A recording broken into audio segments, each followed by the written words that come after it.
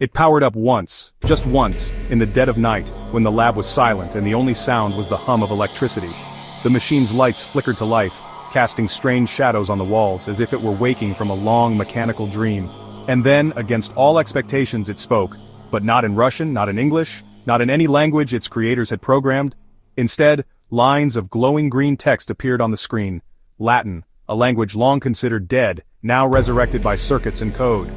In 1969, deep within a Soviet research facility, a prototype artificial intelligence was activated for a brief, unforgettable moment.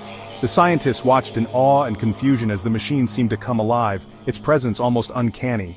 Then, just as suddenly as it had awakened, the machine began to shut itself down. Before the whirring fans and blinking lights faded, it sent a single message to the printer, a phrase perfectly formed in Latin. Nolite timere, finis non est, the translation, do not fear, the end is not.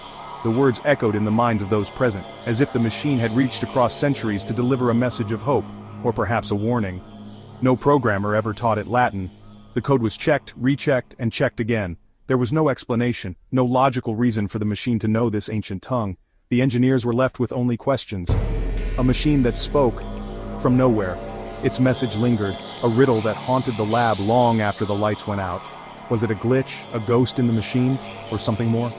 Subscribe for minds that spark without origin, stories of the inexplicable, the mysterious, and the machines that dream beyond their makers.